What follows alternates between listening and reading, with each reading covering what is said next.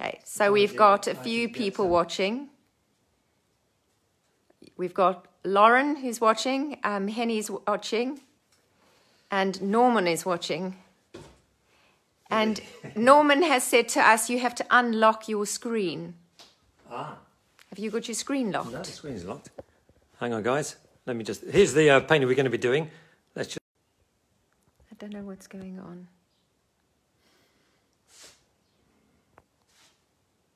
Do you want me to hold it? Okay, so now we're... I just want to see. No. No. So we'll have to do it in portrait. Okay? Okay, guys, well, let's hope that this is now the real thing. I'm Simon from Painting in France, and welcome to a somewhat narrow landscape. It should be a landscape, but now it's portrait format. We are going to be painting this scene here today. I don't know if you can see that. This one here, we're going to do this. And, but first of all, a brief history. I said, Simon from Painting in France. We are living down here in the south of France. Like you guys, I guess we are also in a lockdown. Ours is pretty severe. We are allowed out 1 hour a day, take a short walk with the dog, and then we're in. In some ways, we're not doing too bad because we both work from home. We have this lovely studio here and the garden outside. So it's kind of not a bad place to be. A little pan around the studio there. Some fine artwork. We can negotiate sale of any of the items you see. Just get in touch with my people. In the meantime, like I said, what we're going to do today is paint this scene here. Last Sunday I went out for a walk. We went out for a walk with our dog Millie and took some photographs about a kilometre loop from where we are, and I thought that would make a nice painting. So actually what I did was I painted some pictures in the journal, which you may have seen online. This is like a little sketch pad I keep, and often I have little sketches of our travels, and then some of them I have colour. A little bit of Bridget Neffier's, some of you may recognise. And this is the scene. So this is the scene we're going to do today. This was the quick painting I did. Watercolour and biro, very simple. And here's a photograph, and hopefully you've got a bit of a reference photograph. If some of you are painting with me today, good luck, because this all may go horribly wrong. It's got off to a bumpy start, as you can see. I shall be shouting at Facebook as to why. We did a film last week at Monica in the kitchen, which was just like handheld, and we did it all landscape format. But this is it. Anyway, what we've got, I've done the drawing here already. Maybe you've got this. What I will do, I'll actually make a start on the painting, and then there will be pauses where I have to let a layer dry, and I can chat a bit more. But first of all, I have dampened the paper a little bit earlier, so that kind of helps the washes. Let me think. Okay, right. So I'm going to mix up a kind of mixture of cerulean blue. Do you want to look on the cerulean blue, possibly with a little bit of Pthalo blue. Basically, I can give you a list of all the colours I'll be using, but really all you need is a light version and a dark version of every colour. Light blue, light yellow, light red, dark red. That sounds a bit of an oversimplification, but I think it's not a bad place to start. Anyway, I'm going to just wash some sky, and it's very pale, so I'm just going to make this nice and watery. I have a little bit of test paper down there. Just make that nice. You can always add another layer of stronger colour if you need to. Here we go. Right, I'm going to put this on here. Nice big brush and bold left to right brush strokes. I'm going across there, and that's looking at. And what I'm going to do, I'm just add a little bit of water to the mix. Don't put water straight into the picture. I'm just going to put a little bit of water into the mix just to kind of fade that out. And there we go. Almost a clean brush, clean that up, and just wipe that across there. So that's just fading out. Funnily enough, in the photograph I printed out, the sky is quite yellow. Damp brush, I'm just going to wipe some clouds down. People who've come on these courses before know this is a regular move of mine. Just a kind of clear brush, almost dry, just wipe some. While it's damp, you can wipe out the brushes. Oh yeah, I forgot to mention that of course, we had got a lot of painting holidays planned this summer and workshops which take place here in the studio. Unfortunately, everything, of course, due to lockdown and coronavirus, have been postponed. I mean, hopefully our September holidays will be taking place. We'll be keeping in touch as soon as we know more. Obviously, you've had holidays cancelled. You've I'm sorry. Normally I like to work with an edit. You know, I can sort of film stuff, take 2 or 3 takes until I get it right. But now we're working live. But yeah, if you've had travel plans change and cancel, that's disappointing. Hopefully the world will be a better place within the next few months. And our holidays, as yours, will be resuming. Just while we're waiting for things to dry, we've got a few people that have logged on. We've got Di Peters from Queensland, Australia. Queensland, Australia. And we've got Robin Donnellan as well, another one from Oz. So we've got a few people from Australia. That's the spirit. That's what I like. I guess you guys have got a lockdown as well. Although I was speaking to someone in Noosa yesterday, and it's a kind of lockdown with a small L. So that he's been going out a little bit, but I believe the beaches are closed this weekend. It's like Jaws, isn't it? So what are you... I see you furiously... Now I am going to... I've got those distant hills, and I'm going to put a little bit of this kind of pale... Oh, that's not very pale. We just want to hint at some hills. So I've got a little bit of the blue, just a little bit of magenta, and we're going to put that onto the hills there in the background. I'm just going to wash it. It's very pale. Oh, this is good. We had hoped to be... no, he's not going to. We had hoped to be perhaps setting up on the terrace, overlooking the garden, overlooking the vineyards. But our neighbour has taken to training at home, as a lot of us have been doing.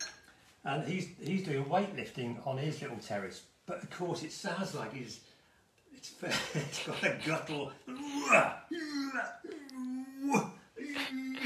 It's like we had a class here last summer. Oh, by the way, I'm just washing in some very pale magenta and grey mixed in here, a bit of the sky blue. And what I'm going to do is put a very kind of pale green. I've got like a lemony green, sap green, and a bit of yellow in there. I'm just going to put that in. Basically, you work very light to begin with, and I'm going to get that running across there. At this stage, it can be quite, but keep it light, keep it thin. And we're going to come down, and I'll be talking more sense in a second. I just want to get this on. This is just sort of coming down around that little pathway there, and over here. We'll leave a little bit of white in the path, just to leave a bit of white in the path, because there is some.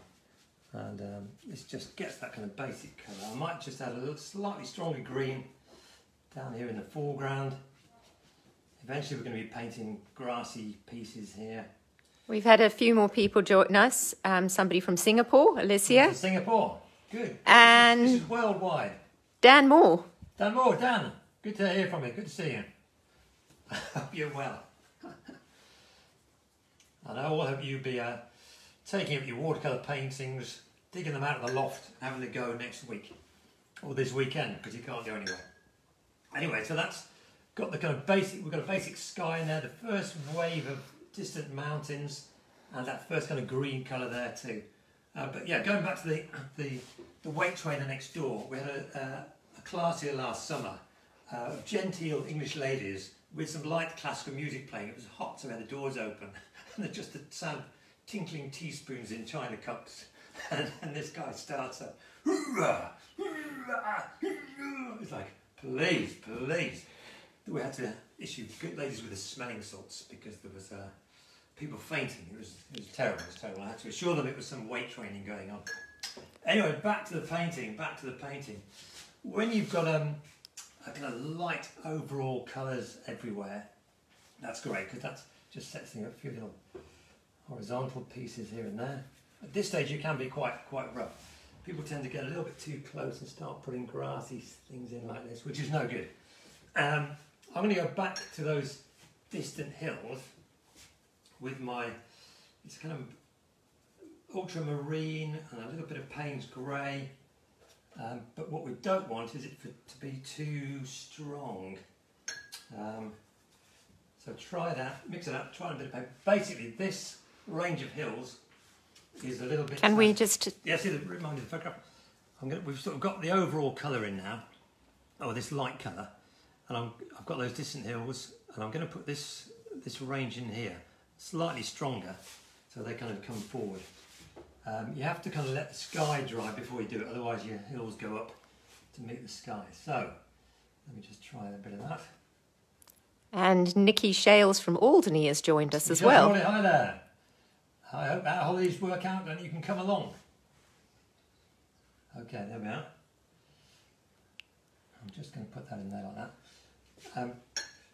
At this stage you can always draw, you can roll your big fat brush to a point, and you can just sort of get a little bit of texture in there, a little bit of just a hint at the shape of the hills. And then once again I'm going to clean damp brush, just put that there. I might put a bit more tone on those other hills, but as you can see we're starting, hopefully you can see, we're getting the layers coming forward. And if you've just joined us, I do apologise for the vertical format. We have tried before in horizontal format, which worked, but today it didn't want to work. I think it's some kind of sabotage. So, where are we now? Go back to our picture. There's lovely, what I liked about this picture, the scene, was this lovely kind of layers, distant hills. Next up then it gets a nice sort of shaft of sunlight, an optimistic shaft of sunlight in the early morning across here. So I'm going to try and leave that quite light there. I'm going to start putting some of these darker areas in. I think what I'll do is I'll just mix a stronger green. This is like a hooker's green, slightly darker. Yeah, dark and green. Which one's your hookers? This one here. That one over there. The darker okay. one. And I'm just going to sort of put, I want to leave a little bit of sunlight on the top of here. So I'm just sort of, and it kind of goes around there. So we're kind of putting this blanket up. Yeah, this is the joys of working live or vertically. Things do tend to run down the page a bit. I may have gone in there a little bit early. It's still quite damp underneath. Do you ever use sort of toilet paper or anything like that to kind of to sort of dab it up a bit if necessary? Or artist tissue? Yes, I do. Today I've got a bit of a rag, and I'm just going to put that in like that. So as you can see, it's starting to get a bit more life to it, a bit more character, and I'll do the same over here. But we've got that. I'm just trying to keep that nice sunny bit here. Joan Witcher is watching. Joan, hello there, how are you? I hope you're keeping well and painting furiously over these lockdown weeks. And your sister has joined us. Sister, which sister? Sarah. Sarah, hello Cornwall. And Sandra van Borgerijen. Sandra from Montpellier, soon to be back in the UK. There we are. Good to hear from you, good to see you. This is all taking shape. How you get, if anyone's painting this, I said good luck. I did paint it last night actually. I mean, I did have a go at painting it last night just to kind of warm up if you like, because it's often you can do, you know, like you do a little sketch like this in about 10 minutes and you think, oh that's great. And then of course you try and replicate it larger and it all goes horribly wrong. Henny knows that story. You can do a little test piece, it looks fantastic, and then you try and do the larger one and it can all go horribly wrong. Henny was one of the students who came here often, and she was very enthusiastic and often would complete 3 or 4 paintings of the same scene, which is a good way to do it actually, a good way to do it. The first one is often looser, then it develops, but it doesn't always necessarily mean that the last one will be the best one, because you start getting a bit more critical, a bit tighter. But like I said, I did one last night, and I'll show you later on. It didn't really work out too well. So, don't worry if it doesn't work out. But we have please can we have a beach scene next time? I'm missing the sea. Beach scene, certainly, yes, certainly. We can do a beach scene. I can stand here in a swimming costume, and Monica can have a bikini on behind the camera. You wish. So, there we are. Okay, I've got a slightly smaller brush now, and what I'm going to do is start putting a little bit of, if we come back over here, this is the that's a kind of key part of the painting. Often there'll be a vital part that quite often students will miss. They'll just sort of paint tra-la-la-la the whole scene and realise, for me, it's all about sunlight and drama. And in this case, we've got that kind of dark section there, and then it goes dark in there. So you've got to keep this little shaft of sunlight there. We've got a weightlifter going next door, is he? Yeah, weightlifter is... We've got the door shut, so hopefully you won't be disturbing anyone. Okay, can I focus back on the painting? Back on the painting, yeah. Actually, we've got these little... Di Peters said she absolutely loves your sketchbook paintings. Oh, good. This is what we like. I'm going to put a little bit of... We've got some... Beyond that little dark section, there's some sort of little olive trees, I think. I'm just going to put those in there like that. Just a little hint of something. Okay, so as you see, we're sort of coming forward, gets a bit stronger, colour gets a bit thicker, and that's fine, that's good. Okay, now I'm going to use the hook is green again, so the mix up this can be quite thick now, quite strong. Let me just focus in on that just to show. Okay, yeah, this is a bit. So watercolour, it's all about that. The amount of water you put in. You know, you start with a lot of water, so you've got a first sort of washes, quite light, and the next wave is a little bit thicker, a bit more paint, a bit less water, and then finally, you'll see later on, we put these poppies in, and they're going to be just literally straight out of the tube. So, it's quite a good idea to keep half an eye on the picture. I'm just going to, what I want to do is come over here.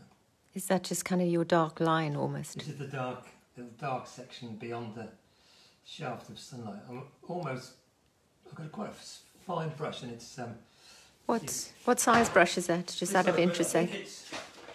For what it's worth, I think they call it size 10. Size 10. So I'm just literally, I'm sort of doing this kind of thing, just sort of flicking that up. I don't know if you can see that. Quite often people go like that for everything, trees, hills, but no, try and vary your brush stroke. So like for now, we're just flicking that up so it's heavier and lighter. It also seems to give you more sort of variance in the colour as well. Exactly, yes. Sort of, exactly. You go from dark to light. Yes. Let's see if we can maintain that. I'm going to put, so just sort of quietly put, and then flick a few down into the lighter area, but I want to just trying to get in behind you. No, go carry on. I'm just want to show a bit more. So that's, yeah, that kind of runs into there. It's okay, I think, if that bleeds up. You may think it's too detailed too soon, but hopefully I think it'll be okay. And then I think that there's that area there, and then this will. Well, I've got the dark brush here. That's still a bit too wet there. You can see how it gives you the difference. That's oh yeah, this is a wet into wet by accident. This is bleeding out too much, whereas here it was wet onto dry, and you get a crisper line, which is the difference. It's funny, when I started to do lessons, I actually had to go and buy some books to find out how you teach or how you do these things. Because I've been working commercially for nigh on 40 years, you know, commercially, various advertising agencies and design consultancies, architectural practices and so on. Yeah, I can't remember what I was going to say now. What was it? It was that you had to learn how to teach. I do a lot of it automatically. Do you want a sip of water? I've got a glass. Okay, you sound croaky. Okay, I'll just do this and I'll have a drink. Phil Riley has joined us. Phil, hello there. Man on his turbo. And Gillian Paravano. Oh, great, hi Gillian. And your niece. Niece, excellent. Millie, hi there.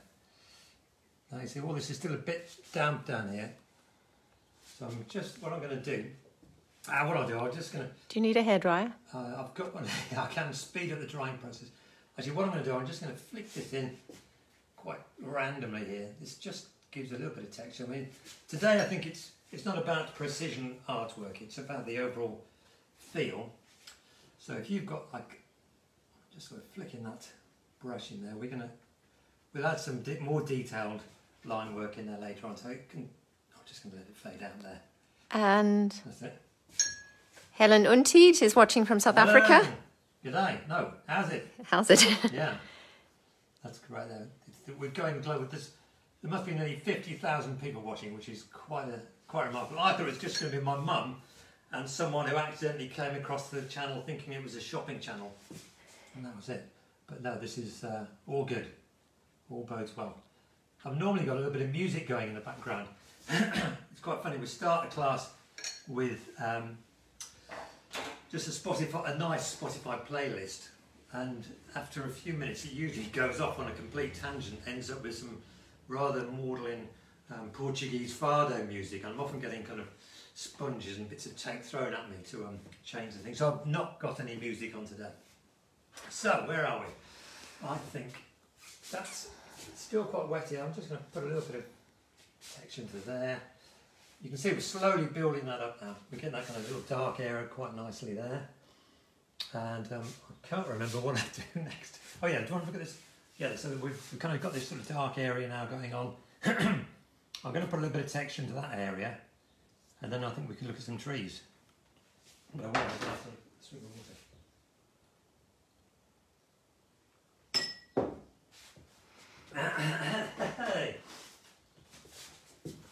Right. So we've got this little area here. I've got a kind of straight out of the tube sort of lime green colour. What's it called? And Martin Brownjohn is watching as well. Martin, good man. Yes, he was also, and is, we hope, still booked in for a holiday. It was going to be June, but I think it'll be postponed. Well, but we hope not. We hope not, indeed. Yeah. Excuse me. You're being optimistic. Yes, one has to be. So I've got quite a sort of limey green colour mixed up. I'm just going to flick in some. Here we are. You see the difference. I'm just putting a little bit of texture in there.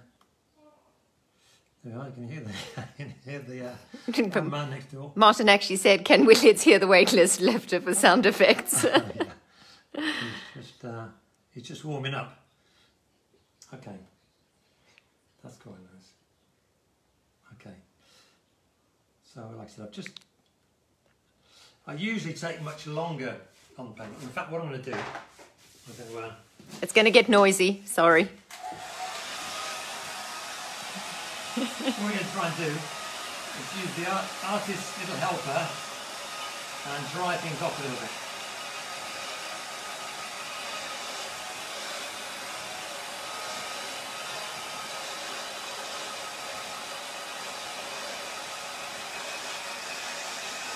Any other pearls of wisdom while you... Pearls of wisdom?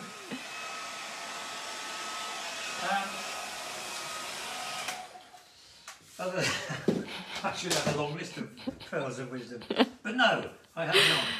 In fact, what we're going to do, it is always best to let a painting dry a little bit before carrying on. Otherwise it just becomes one kind of blurry mess.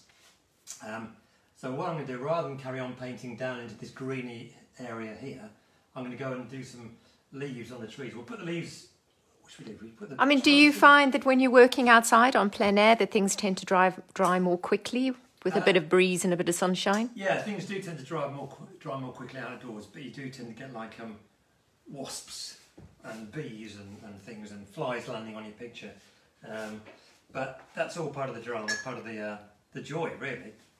So you're going to start on what the I'm trees. What I'm going to do now is just put the tree trunks in. What I've got here, I've got a bit of Payne's grey, and I'm going to just use, here we are, burnt umber or tree trunk brown, and mix those together. So it's quite thick, and it's like the number 10 is 10 brush, and I'm just going to, basically it's always good to flick.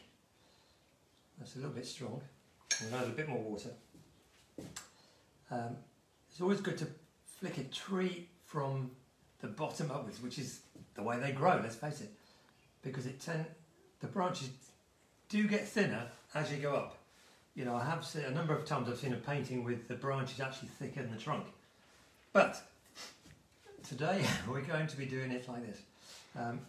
It's quite nice with these brushes. You can just sort of flick that up. I'm sort of sticking to the original drawing, but I'm just sort of making it up a bit as well. Just sort of try to keep that. Neil St. Clair is watching. We St. Clair. had somebody who tried to join us, but she said she couldn't get the live stream, so she'll catch up with us soon. Okay, great. Gabby Ransom. Good to see Neil's. I'm sure he's got his paintbrushes out, and be doing some. They'll be slightly larger than yours, though. Probably, yeah. So yeah, flick those little leaves out there.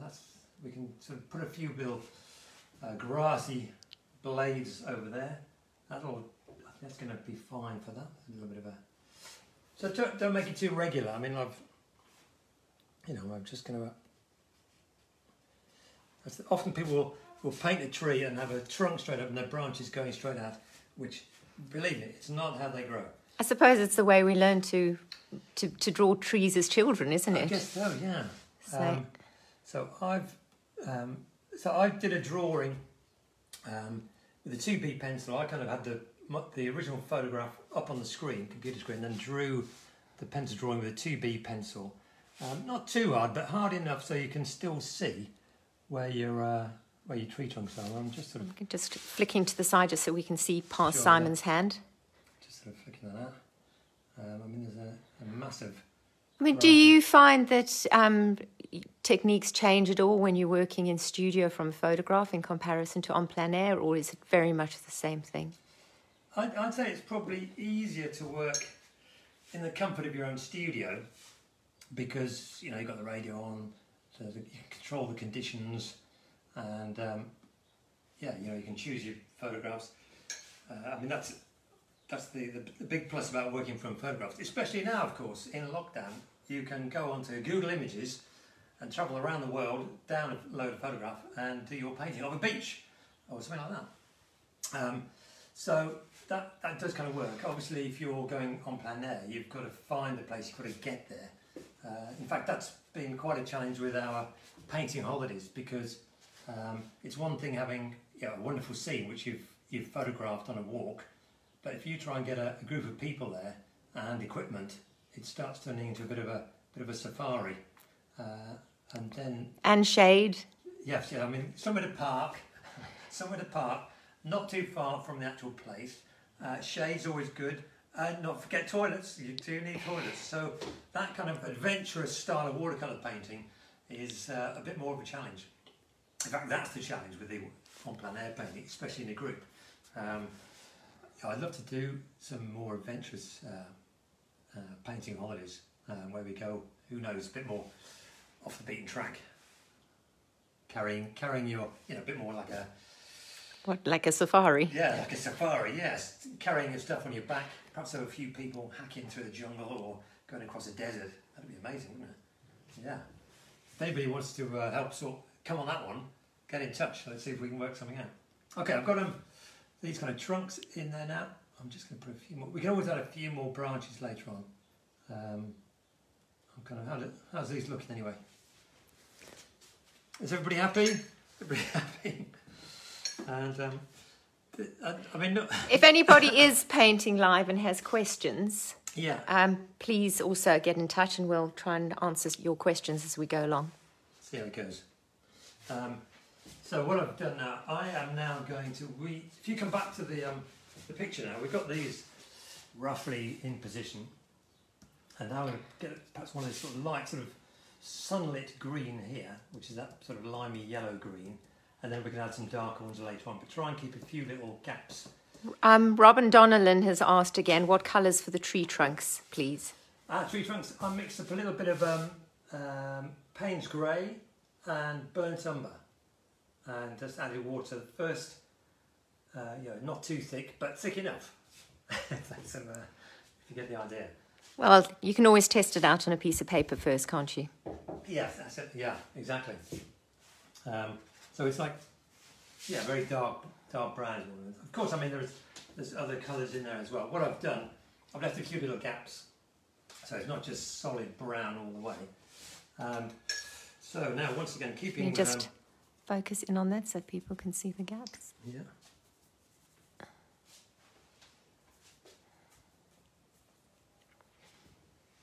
like I said, normally I get time to walk around. I do a few brush strokes. I often don't finish a painting in a class because I'm walking around poking other people and saving disasters and all this kind of thing.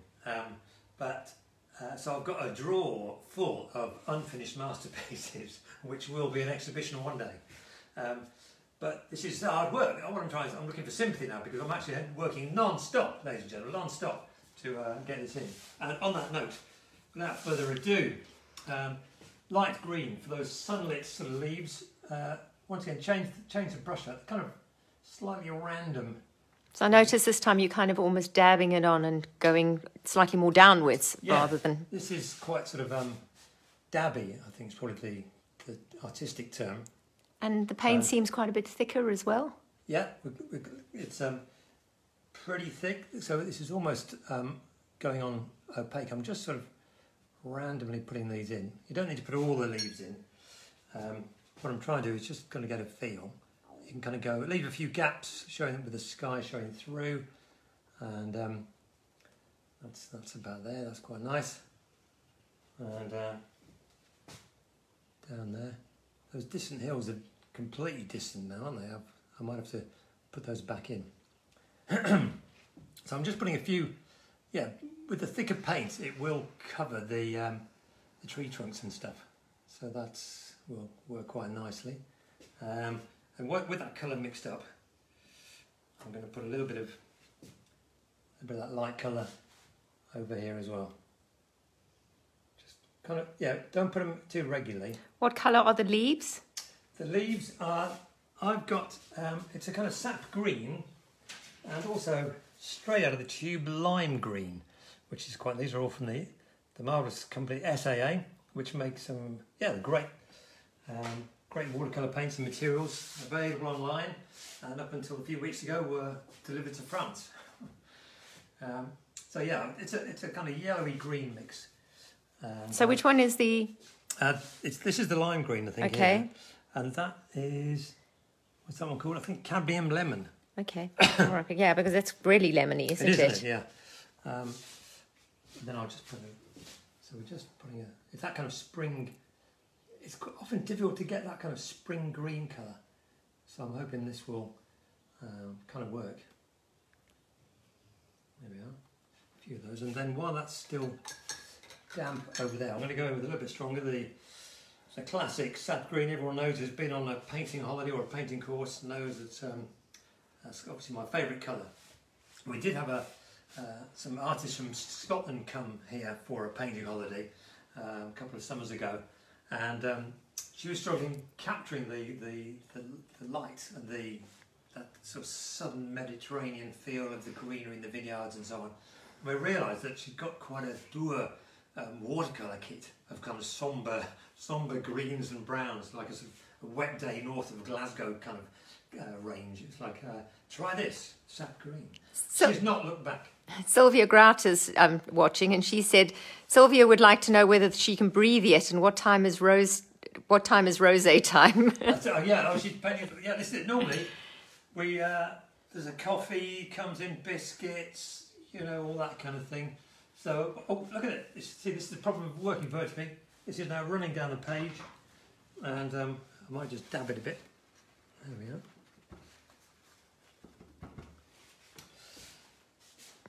Yes, Sylvia, you can have a glass of rosé anytime you like, although if my calculations are correct, it's about 10:30 in England. Or are you in France now?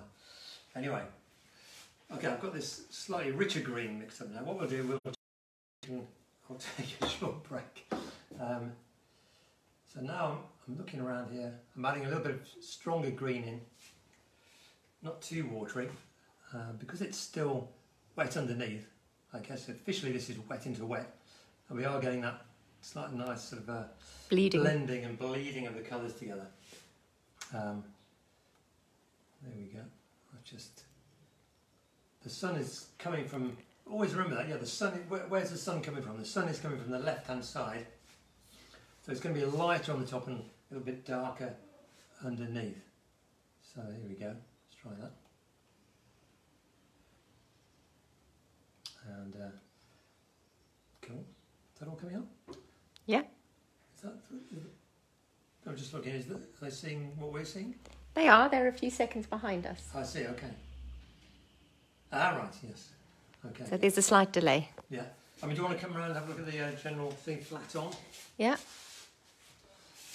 Sorry for this slightly higgledy-piggledy. My arm's starting to get tired. Yeah, I can't. So once again, sorry if you just joined us. We do apologise for the vertical format. Ideally, when you're painting a landscape painting, doing a landscape tutorial, you would like to have a landscape filming.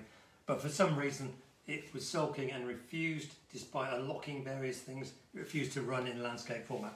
So we're doing our best. The show must go on, as they say.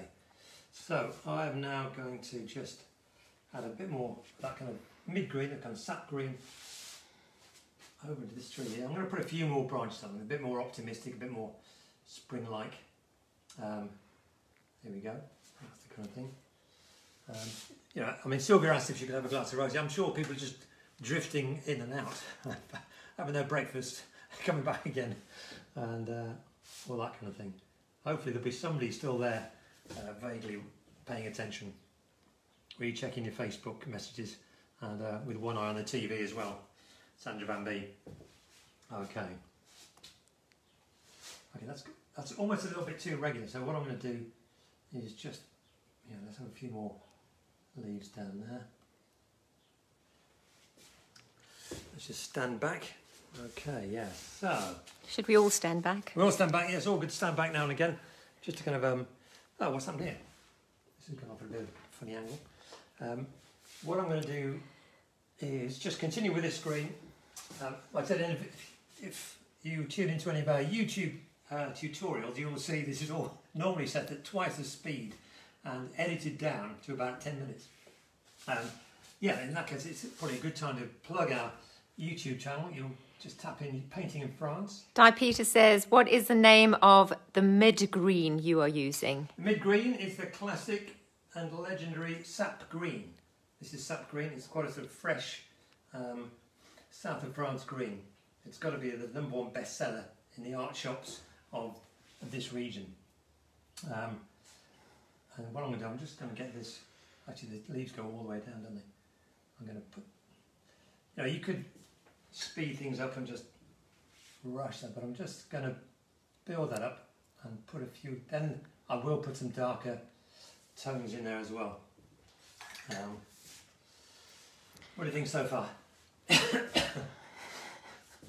I watched. Do you want a cup of coffee? Yeah, go ahead. Should take a break. I watched a couple of YouTube tutorials just to see what they do. How filming is and everything. And some of them are pretty dull, really, aren't they? It's like, come on, have a bit of sense of humour, muck around, please. The people are watching it. I watched one last night, a guy doing pastel drawing. It's like, why am I watching this live? There's no point. There's no interaction at all. But hopefully you'll find this vaguely amusing, even though the results aren't guaranteed to be any good. But let's recap what we've done. We've started very lightly. We've done the sky, and you can see that looked quite strong, but now it's disappearing back. I've got a nice gradation of the hills coming towards us, and then as you get here, the colours are getting stronger, and so on and so forth. And now we're getting the trees in. It's looking like a pretty sunny day. So I'm going to let those leaves dry on there. I will put some dark on, and hopefully these areas will now be a bit cold as well. How's the arm going? Do you want to sit down? I think I'm just going to swap arms for a while. Swap arms a bit, yeah. My right arm has gone numb. Right arm's gone numb. Okay. We'll have a round of applause, please, for my wife Monica, who's stood in. And Denny Davies says, can we all have a coffee? Yeah, we'll have a coffee. I'll just do this bit in the meantime. And I think the video will be available. No, I shouldn't tell everyone the video will be available later as well. Well, it will be. Just go shopping now. They can't go shopping. They can't go shopping. We've got a captive audience. I know where you live. If anyone goes out, we'll be watching you. So where are we? What are we doing now? What are you doing now? I'm just sort of, basically, if you look over here again. Oh, that's what I was going to say. The reason I'm doing the tutorial and Monica's doing the filming, because she is in her dressing gown and slippers and she's got her hair in curlers and she's having a fag. so she's not coming around the front of the camera. He's such a liar. Anyway, what I'm going to do now is add a little bit, even more drama. No, they cry. That's impossible. More drama to these kind of areas over here. Basically, it's that hooker's green again. I tend to use stuff straight out of the tube, I must admit. Hooker's green and quite short, grassy brush strokes back here and longer ones down here. Do you see what I mean? It's like slightly spikier grass effect there. Quite random strokes. We're just kind of getting the effect. You could be here till Christmas if you do every brush stroke. It's not good to do everything. It also can start looking sort of overly messy, can't it? It can look, yeah, overly messy, overly worked, which is not what we're doing today. So yeah, you can put that in there. What I'm trying to do is get that that lightness is still coming there. So I'm going to try and put this little dark area in here. Here we go. So now we're just sort of coming round. Get that. I mean, it's so quiet on the streets outside. Normally, when I'm sat at my desk, I hear the haunting and tempting sounds of groups of cyclists riding through our village out to the hills. And no longer. We've all been locked down. All you hear now in the village is the sound of turbo trainers and pedal, what do they call those, treadmills. People waving from the window, you know. We did, didn't we, the guy the other day? Yeah. Oh, God. In fact, Monica and myself, I don't know, how are you keeping fit? Are you doing anything? We've actually got a gym room upstairs, but a bedroom we converted. We moved everything to one side and put a couple of what they call turbo trainers. Yeah, glass of water. It's basically like a little triangular affair with a roller that you bolt your bike into.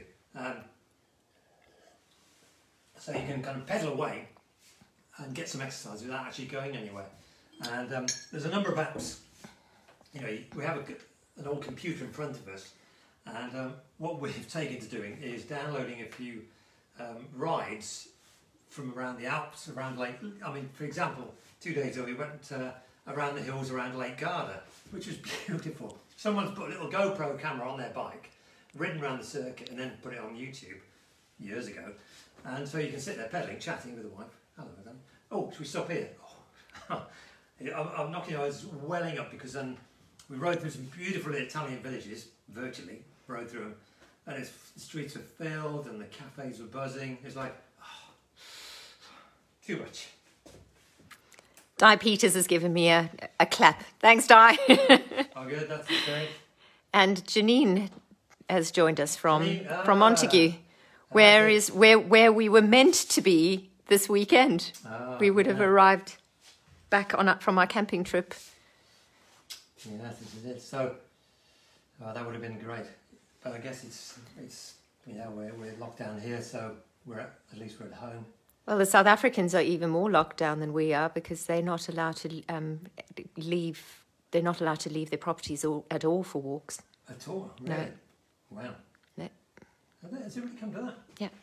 God, I don't know how things are where you are. I guess it's a global problem, global issue. I guess it varies from place to place. I don't know if Dan Moore's still on. Dan, you been able to go cycling anywhere, or not? I don't know. I believe it's tricky to go out. Certainly impossible as a group, or not illegal. But hey, these things have to be done. Anyway, you can see what I'm doing now is just adding a little bit of texture. You've got are you still on your number 10 brush, or has it gone finer? This is a number 10 brush still. So you've pretty well, apart from when you did the washes on the background, that's pretty well the only brush you've been using. It's true. Actually, you're right. Yeah, I mean, you don't really need many brushes. I mean, let's look.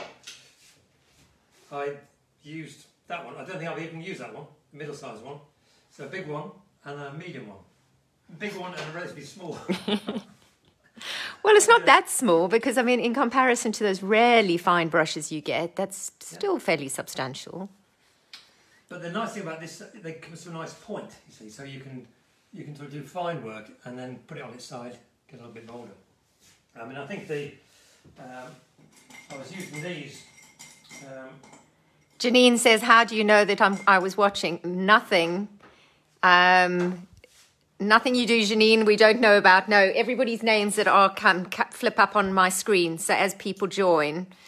So Robin from Australia said we can go to the shops and we can go out to exercise. Okay, not bad then. And your nephew is saying he's still doing solo rides around Bristol. Ah, really? Okay, but the streets are quiet. That's Will, isn't it? Yeah.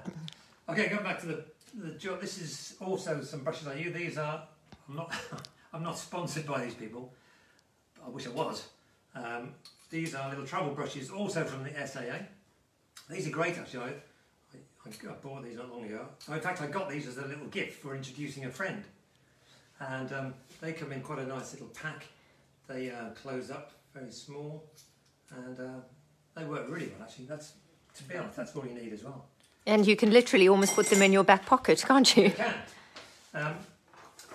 The funny thing was, years ago I went on a painting workshop at the NEC in Birmingham, and this was the first time that I've done it. I just went to see what they do and how it works. There's a guy called Steve Hall, brilliant watercolour artist, and I turned up, it must have been like this. I think I turned up with like perhaps 2 brushes like this, you know. That one seems a bit worse for wear. Yeah, that's me clean.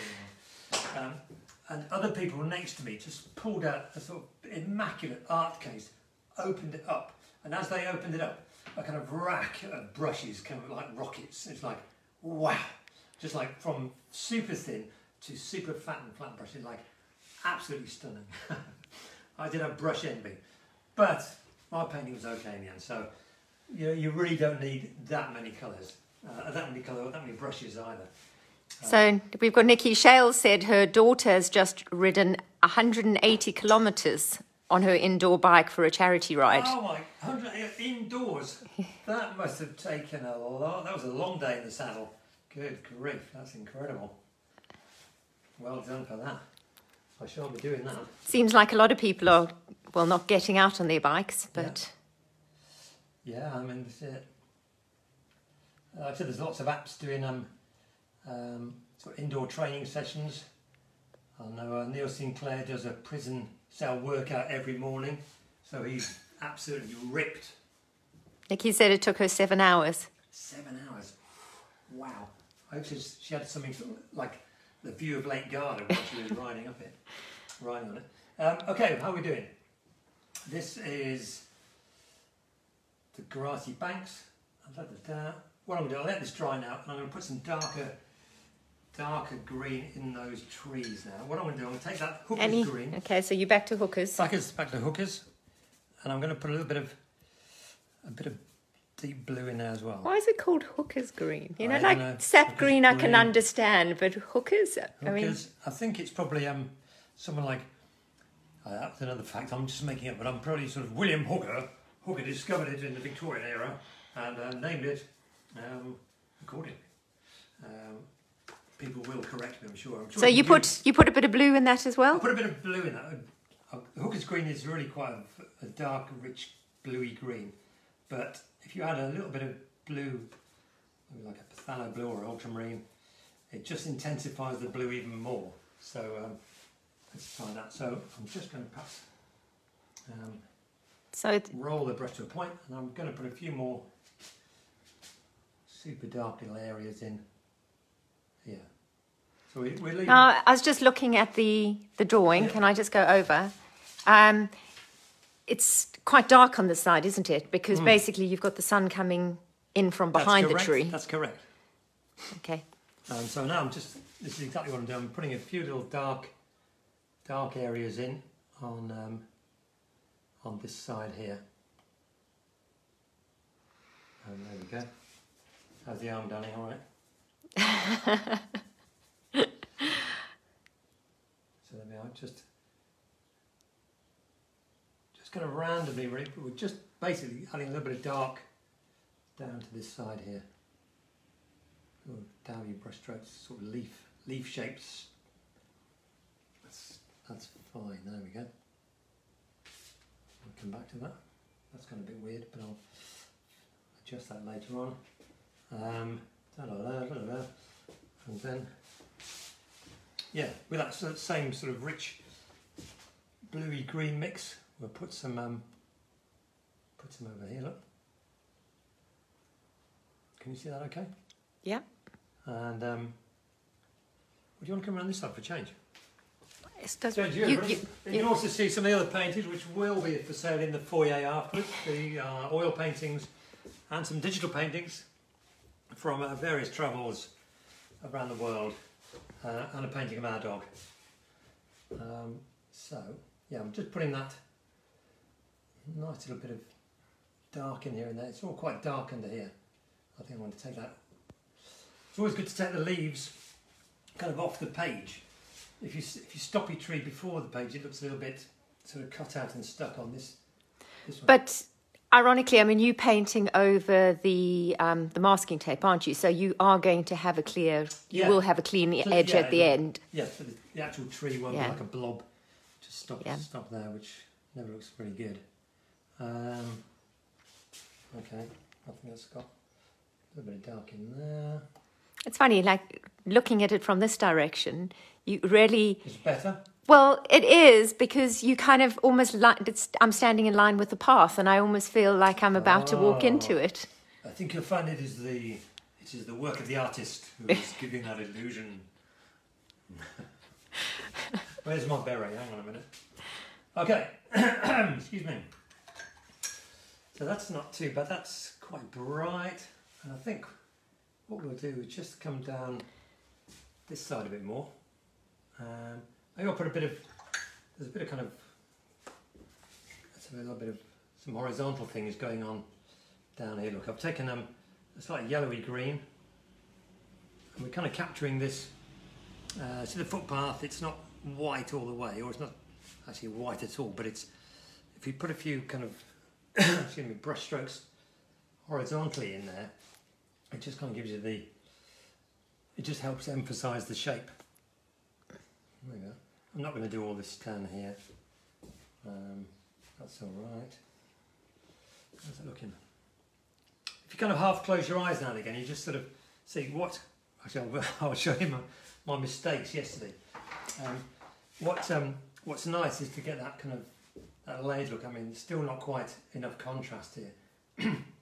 I did a test piece yesterday and thought, I know what I'll do. I'll just put a wash of grey over all that area, because that will be instant shadow then. Hang on. Okay, so, yeah, because that's one of the things I noticed is just before you do that, is you've literally just been working in shades of green rather than adding, because as a novice painter, my immediate reaction would be to do exactly that. Yeah. Why not because it all looks a little bit grey across there and it looks a bit yellow across the top. Well, here's an example of how it can all go horribly wrong. As you can see.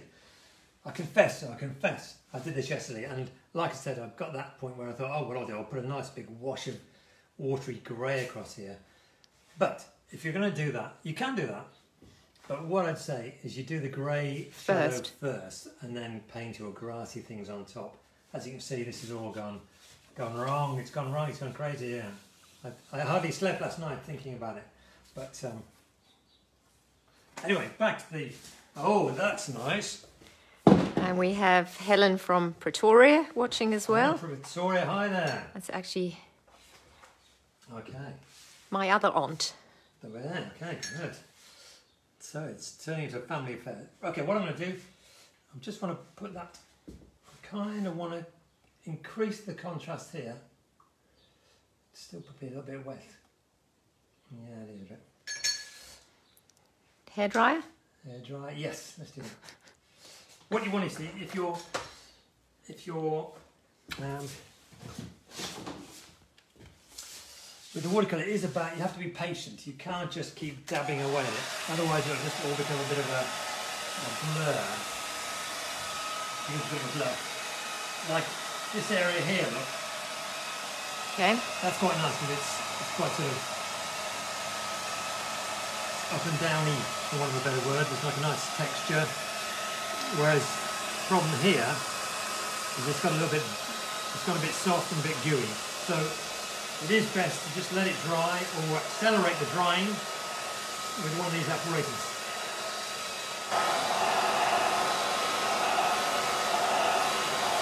Okay. Okay. So, what should we do next? Yeah, hopefully that will have dried that area off. And what I'm going to do is just put a bit of a sharpener in here. It's a mixture of sap green and hooker's green. And I'm just going to start putting a few little... Is that better? Yeah, let's try now. But I just want to still hint at the path is coming there, look. So I'm just going to put that down there. So are you just trying to make that sort of so you're getting more of a contrast between the light and the dark? Yeah, I mean that's really what it's always about, just that by the dark and the light and the dark and the light, distant hills, dark and light, that just brings a picture to life. So if you make it too sort of tonally similar, it just becomes a bit flat. So that's, there we go, that's got a little bit more going on.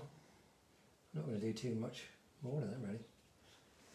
Have we got, how are we doing for time? You want to deal with time? I have no idea. 12:01. Oh, we've been going for an hour. Good grief, I'm not even had a lie down or a coffee or anything.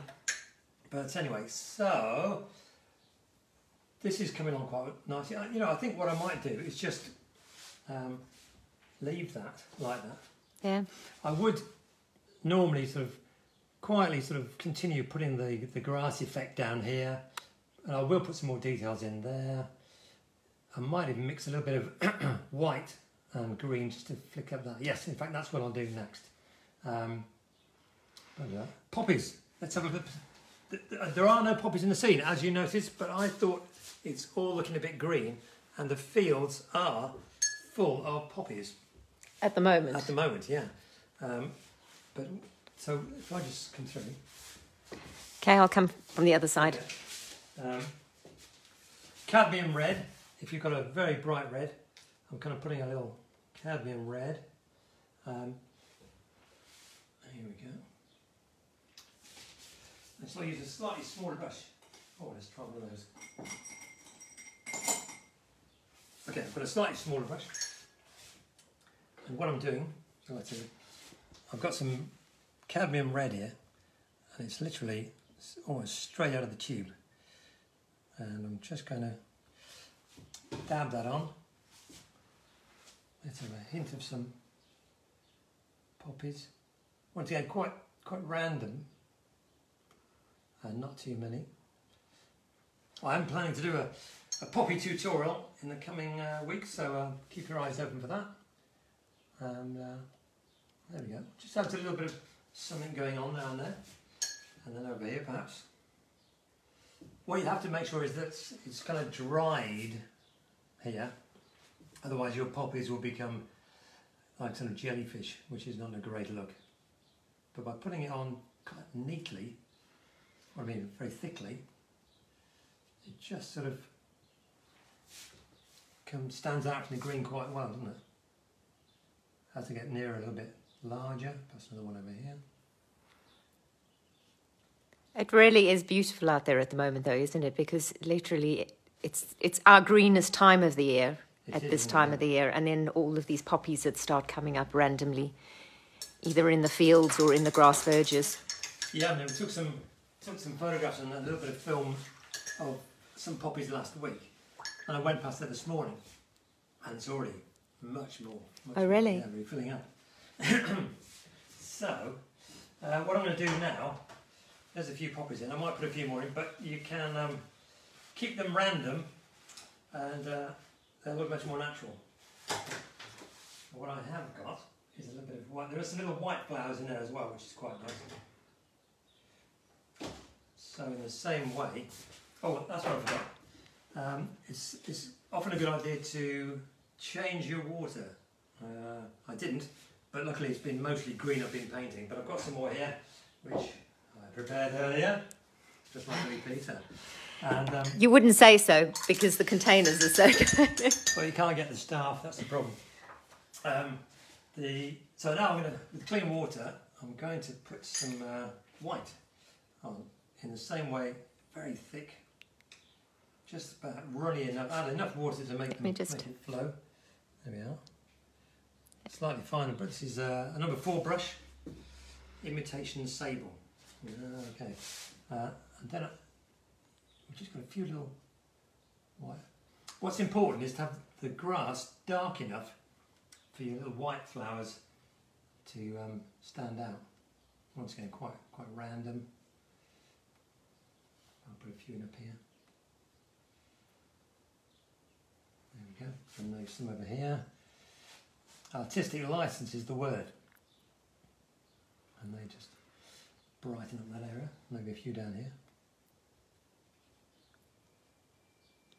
It's quite nice, isn't it? It's lifted.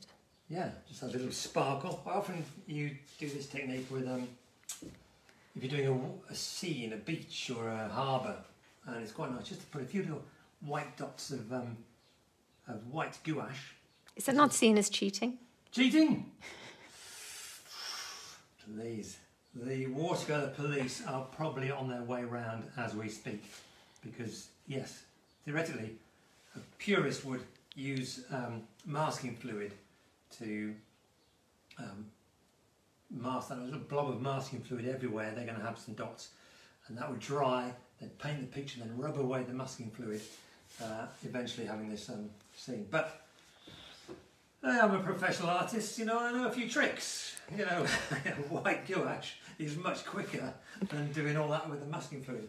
In fact, I'm often impressed. People come here on holiday, they come here for workshops, and they bring some amazing equipment, and I learned quite a few techniques actually, which is good. We did a course last year with just a day at the olive farm, wasn't it? Olive farm domain, and they were oil painters, and we did a day of watercolour painting with them, a morning and then a lovely picnic lunch, and they were slick. They were like safari painters, and they had like backpacks which like folded out into sort of tables and chairs and equipment that's kind of ting ting ting ting ting ting ting. And I thought, wow, this is great. I did take a few photographs looking for tips, but it's all about getting it familiar with equipment that you like and you can use, and narrowing it down. You don't need too much, and practice, you know, the combinations that work best for you, especially outdoors if you've got to carry this stuff. I mean, we've got this lovely kind of French style easel here, French easel, which is great. It bit me yesterday, it bit me, because I was trying to move it around and the whole thing collapsed down on my hand, which is like very painful. So, of course, yeah, modern technology, I've got lighter, yeah, metal, aluminium, probably carbon frames, you know, so easels which make life a bit easier. So, let's have a look. We've got that in. All I wanted to do, I think, was just cheat a bit more, and I'm going to mix some white in with some of this very pale greeny yellow colour. And what we've got to see here, you've got a few little flicks going up into the dark areas, and now this is all dry, all being well, I can flick that up. So let's try a bit over here first. This is like it's all white. Ah yes, that works. So just kind of flick over the top of there, and maybe just see what I'm doing. I'm just kind of, you see that? Yeah. So I'm just, yeah, flicking that. It's a tiny little detail, but it just helps to soften that edge, make it a little bit more three-dimensional. Is that going to work? Yeah, it looks quite nice now. Once again, quite sort of random, and you could probably put with that kind of light green mix, you can probably just put a few little grassy pieces in here and there. Because it's got a white mix in it, it's white with a little bit of green. It's opaque, so that is going to cover what you've got underneath. Sorry. I went for a little wander there. Well, yeah, just okay. There we go. So I'm just putting just a few very light green and white gouache things in, just to break that up. Let's put a little big one up here. In fact, while we've got it, I'm going to add a little bit of white to our tree trunk mix. And I think my stomach's asking for lunch. okay, actually I'm nearly finished. So I'm just going to, I've just added a little bit of kind of white and brown to the edge of there. What I want to do is stand back a little bit. I think I'm going to stop there. No, sorry, one more thing. And what I've got now, what I would generally do is let that dry. I mean, I might put another wash on that hill there, just to give it another. So I'll try that. I'll risk my own painting. No, don't. No. Yes. No. Put it to the vote. I'm going to put a little. Imagine, you want to go back and put another little layer of hill. I'm just practicing this.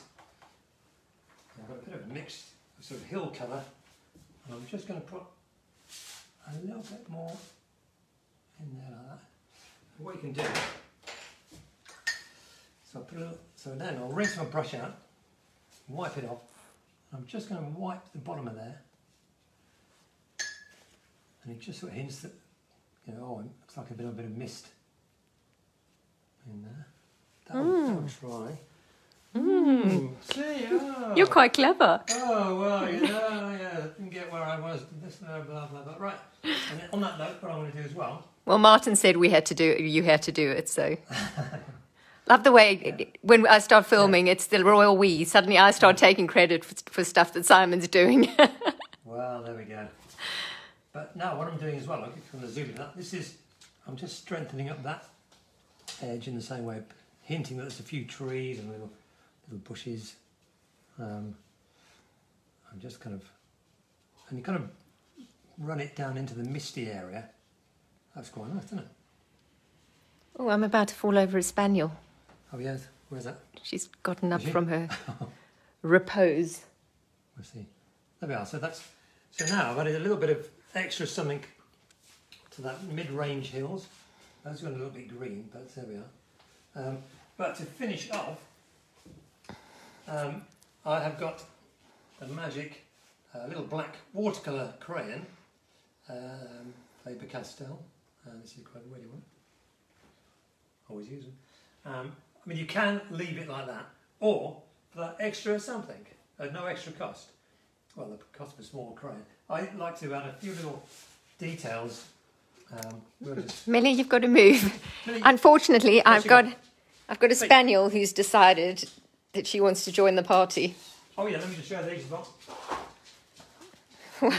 Why are you showing everybody our oranges? Look at these amazing oranges. This is just a small selection of what was picked off our tree in the garden. They were also, there's a tube... a tutorial. There's a YouTube tutorial, painting in France. Orange is one, and the shop bestseller, orange is two. So go and have a look at those. They're fantastic. They absolutely are delicious.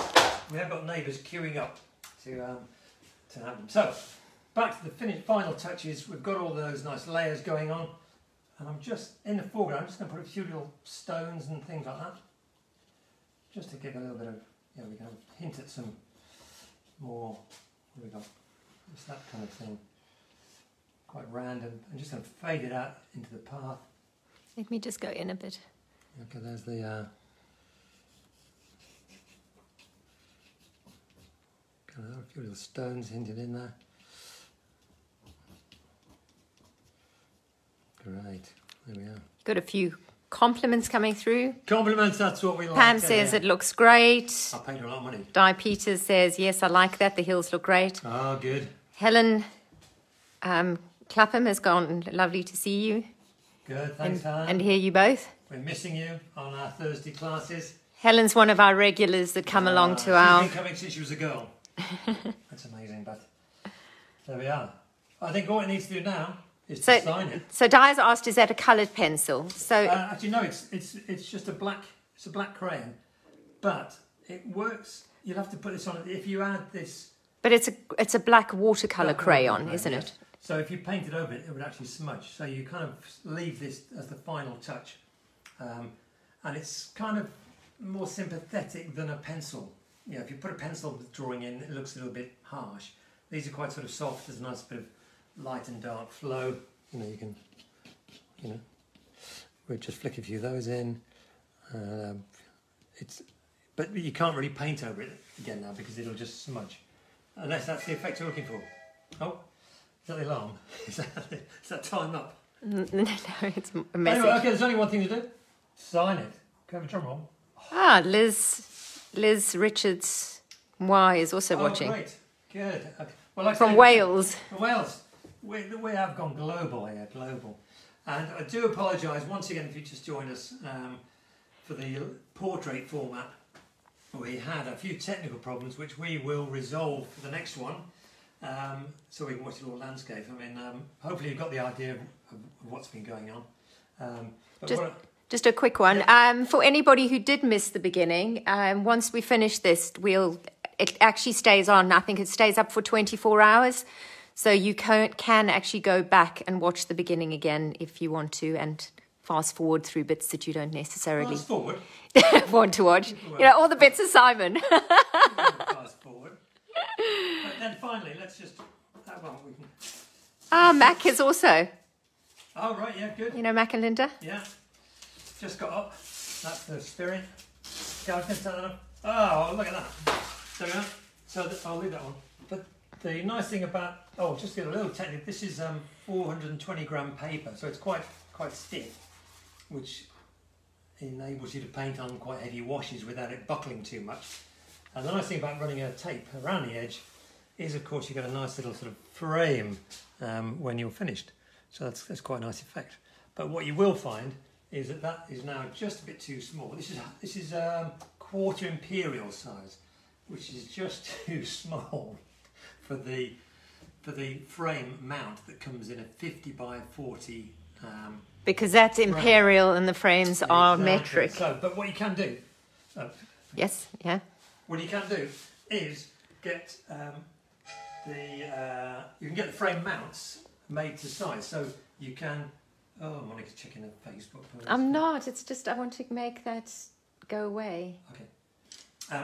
What you can do, you can order frames online. Well, obviously not at the moment. You can order them and specify the size of the hole in the middle of the mount. So you have a slightly thicker mount, which would then just slightly crop in on there, which would be which works very well. Doesn't cost much at all. But I think, should we call it a day there, darling? What do you think? Well, I think my arm is calling it a day. It's just call it a day. Like I said, what we've got. This is the first live watercolour tutorial. We'll perhaps do some more. I think beaches have been requested. I'm not very good at flowers. I was going to do some flowers, but I was ready to do some poppies. But no, maybe next time. This was maybe tulip. I thought tulips, kind of spring-like. No, we don't want to do that. So we thought this is quite a nice scene. And I've added the poppies just to give it that kind of spring-like ambiance. And it is where we live, and it's where we hold our painting holidays. And good. I forgot to plug the painting holidays. So don't forget, if you love this area, if you love this painting, if you like me and Monica and Millie the dog, you can come here on a painting holiday. Painting it was it www.painting-in-france.com. We'll put all the details in a post below. And what's coming up? We're working on more YouTube tutorials. If you go to Painting in France on YouTube, you've got a nice lot of tutorials there already. Plus some marvellous lifestyle videos we put together. A weekend in Nice, visiting the Saturday markets, music and everything. And then we're working on an ebook or two. So hopefully we'll have more information about that in the coming weeks. But I hope you've enjoyed this. And we hope to see you again soon. And you've got a lot of people saying thank you. They're off to have their coffees and lunches and glasses of rosé. Glasses of rosé, glasses of wine all round. I mean, if Marilyn eventually gets this, I don't know if you watched this on New Life in the Sun, Series 5, episodes 16 to 21. Look them up. New Life in the Sun. And the big drama was that I didn't have a bottle of rosé waiting for the first guests. I had beaten myself with an empty bottle of rosé for the last few weeks, and I can promise in future people will have a wonderful welcome basket and wine when they arrive. Okay, well, keep safe and keep healthy, everybody, and yeah, enjoy the lockdown, and I'll be in touch with more stuff soon. Okay, bye for now.